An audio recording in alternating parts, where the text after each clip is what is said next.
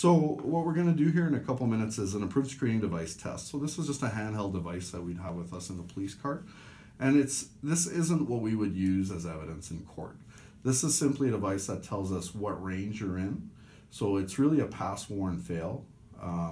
So in a warn range, for example, that means you're over 40 milligrams percent. So in Saskatchewan, if all things being equal, that would be a 72-hour suspension and a 3-day vehicle impound unless there are other aggravating factors.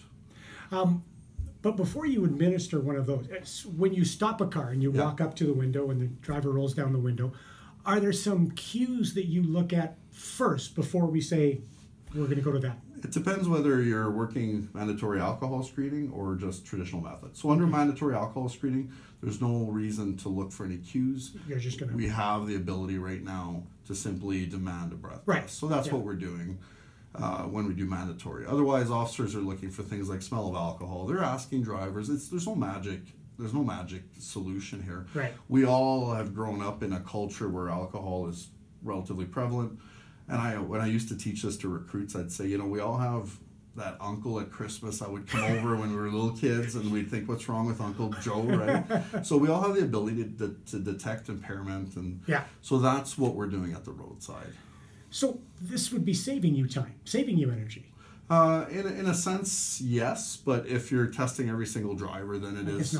It's not, so what I've found, we've been sort of doing pilot projects on this. The officers using mandatory alcohol are screening about half to a third of what other officers are. It's just more effective because you know 100% whether or not there is alcohol on board.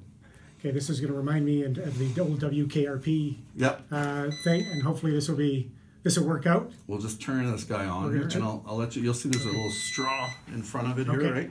So because you're a celebrity, I put a brand new straw on here. Thank you very much. I appreciate that. So you'll basically blow into it the same way you're blowing into a balloon to inflate it, and we'll need about 5 or 6 seconds of breath. So I'm going to stand up. Normally we hold it, just because there are buttons you can accidentally push and whatnot. And so and I do some cheerleading normally as well. So whenever you're ready, take a breath and go ahead. Keep going, keep going, keep going, keep going. Good stuff. Thank you.